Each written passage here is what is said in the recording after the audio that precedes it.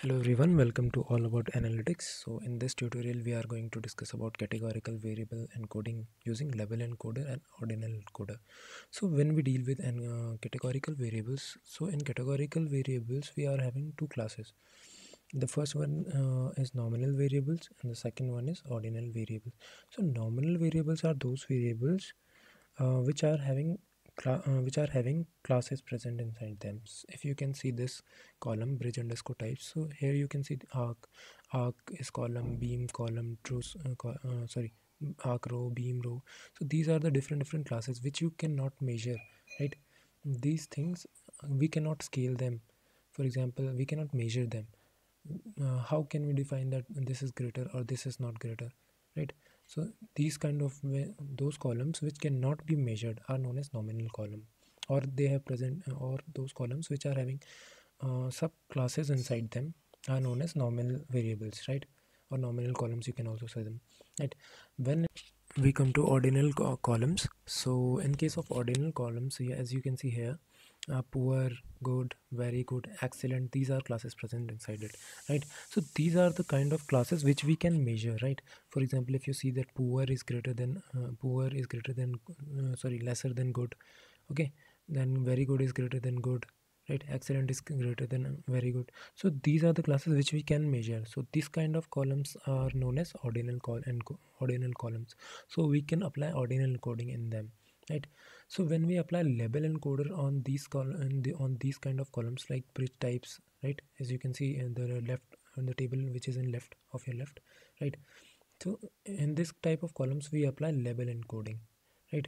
But in the case of right side table we apply ordinal encoding, because these are the columns which are having the values which we can measure. But in this case, the left side case, we will these values cannot be measured, they are equivalent. For example, in case of bridge types, if you are having colors and different numbers of colors are placed, for example red, white, blue, so how you will define that which color is greater than from which, right? So these are those columns which we cannot measure. So this is the major difference between these encoders, right? So in this way, for example, if you see label encoder is encoding the values using alphabetical manner. As you can see here, arc is 0, beam is 1, then C is coming third, right? In this way, it means it is encoding alphabetical order. But in this way, ordinal encoder cannot encode in alphabetical order, right? So as you can see here, we have given poor as 1, good as 2, very good as 3, excellent as 4. So in this way, perform encoding to our categorical variables. Now I am showing you the practical tutorial about this, how we can encode this. So let's discuss label encoding first, right? So first of all, you have to import all these necessary libraries, pandas, right? This is my dataset of house price prediction, right? In which dataset we were previously working. Okay, these are the first 5 rows of the dataset. Okay, then this function pd.set underscore option, I have told you about this in previous tutorials, that this function displays all the rows and all the rows of all the columns, right? So this is the scikit-learn.preprocessing library. I have imported label encoder. Okay, these are the keys, these are the column names of our data. And this one data, this is the data which we have imported here. These are the columns, and these are all the column names. Okay, so I'm not performing the label encoding on all the columns. I am selecting and filtering out only 2 columns. This one, the first one is kitchen quality, right? This one, kitchen quality, and the second one is building type, right? So I'm on one column, I'm applying label encoding, and on another column I'm applying ordinal encoding, right? So for this is the new data frame which I have created by selecting these columns, right? So these are the columns which I have selected: kitchen quality, building time, as you can see here, right? So if we see that how many classes are present inside building type data underscore data bl dot value underscore counts.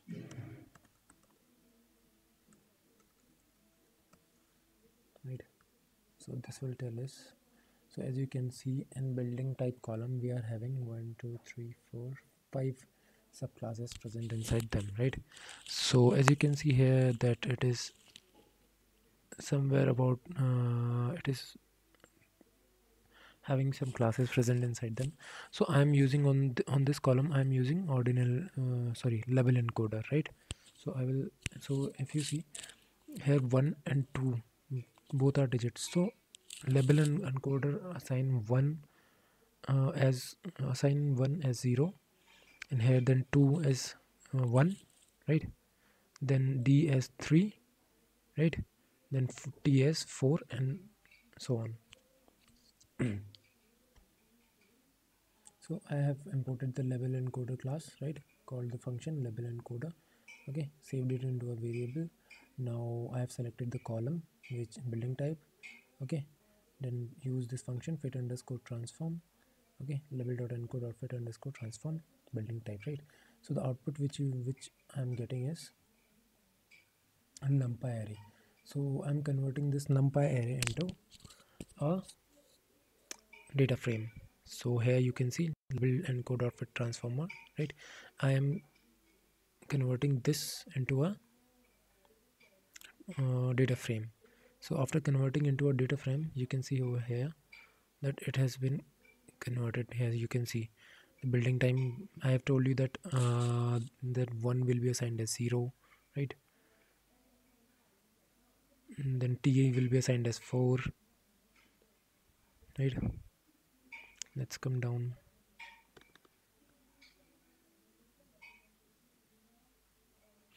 Two will be assigned as 1, and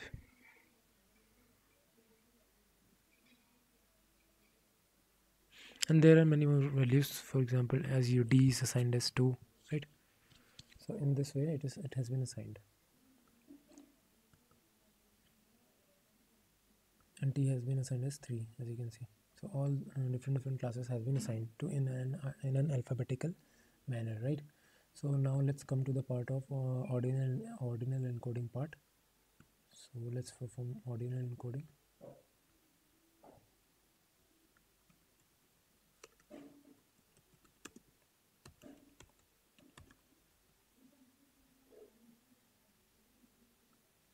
So for performing ordinal encoding, I'm selecting the column of kitchen quality.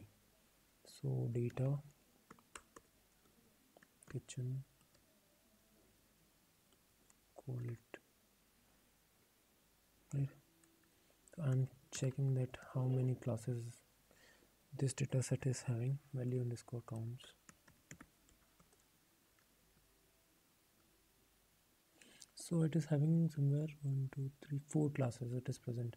So I'm explaining you the classes names also. TA is called as typical average, GD is for good, EX stands for excellent, and FA stands for fair, right? So now I am assigning the values manually to them, that which value I wanted to provide a particular column. So I'm using a dictionary for this, right?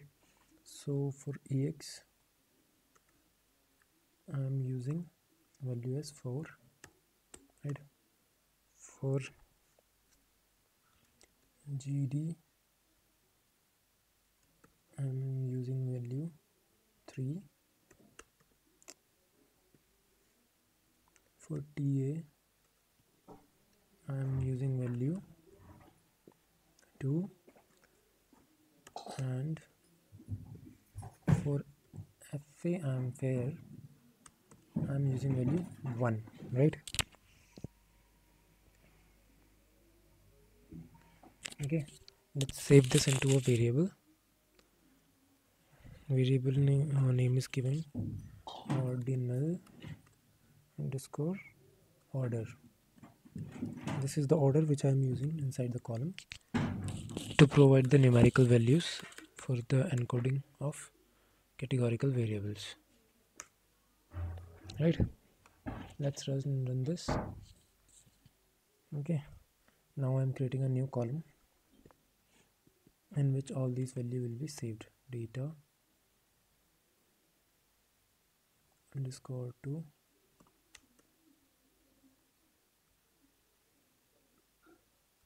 kitchen quality encoded, right? Dot map. I'm using map function to map this dictionary into this column, right? So I'm using mapping these values into a column which I've selected, right?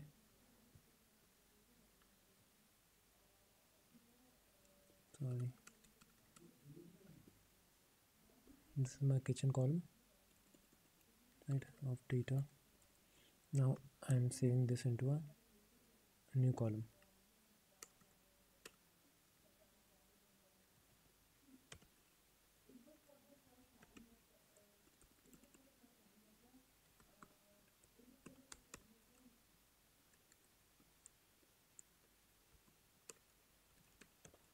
Kitchen quality encoded,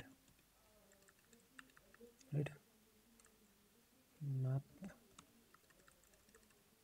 I have done. Now copy this dictionary inside a map function so that it will be mapped easily, right? Now let's run this. Spelling mistake.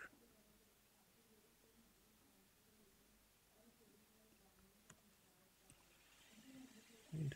Now run this.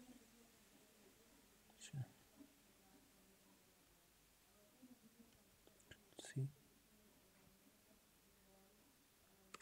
this is the name of column, right? So as you can see, the warning has been displayed to me, and let's see the column name, data, the encoded values under data underscore 2.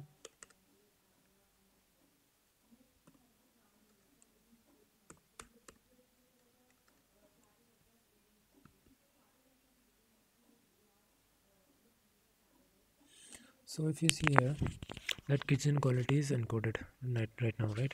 Here you can see kitchen quality as GD. I have assigned value 3 here. For TA I have assigned 2, right? Let's go down more. Here one fam I have assigned value 4.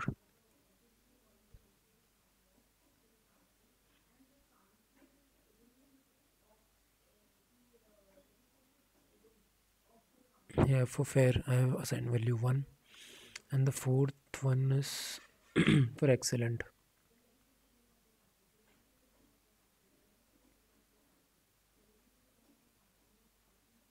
Here you see excellent has assigned 4 value, right? So in this way you can encode your columns by selecting that which column is your nominal for nominal encoder and for which column is for ordinal encoder, right? So thank you so much for watching the video. Thank you so much. Please share and subscribe.